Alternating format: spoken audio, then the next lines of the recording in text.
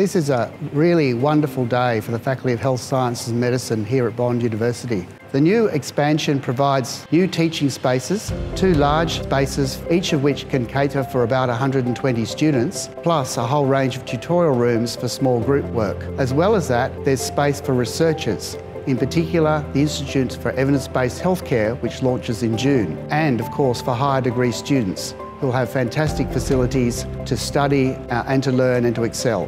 This includes our new Masters of Healthcare Innovations, a program which is launching in September this year and is an example of the innovation for which Bond is known. One of the features of the building is large communal open spaces. In particular, the atrium provides a casual area for students and staff to sit, to talk, to interact, and for opportunities to come together spontaneously and to start discussions which could lead all sorts of places, to new research, to greater understandings, to enjoyment of the academic endeavour. A range of people will come to enjoy this space.